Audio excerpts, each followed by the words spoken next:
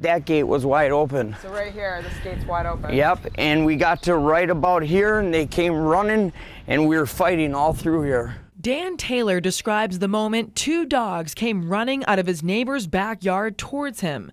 It all happened Friday morning when Dan was on his normal walk with Cooper. That's when he jumped on me and I fell to the ground and he slammed my dog again to the ground. As Dan screamed for help, neighbors heard the commotion. School teacher Nancy McLeod Griebel grabbed her bathrobe and ran out her door. Adrenaline does wonders, let me tell you. I just yanked those dogs and I just went, stay, and they did. Neighbors tell me the owner of the dogs who attacked is a very responsible dog owner and always has them locked up behind this fence. I've lived here 17 years. This has never happened. Tim is the nicest guy.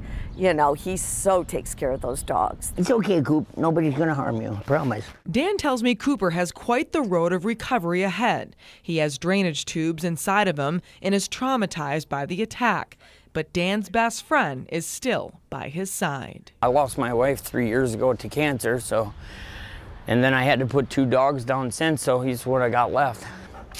Right, buddy? Never happen again, will it? In West Dallas, Christina Palladino, WISN 12 News.